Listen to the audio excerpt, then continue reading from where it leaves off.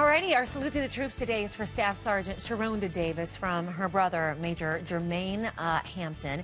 They both serve in the Army. Jermaine says his sister is deployed in Afghanistan, and he knows how hard it is being separated from her kids and her family. He says he's proud of her for enlisting in the first place and for taking care of their youngest sister after their mom died.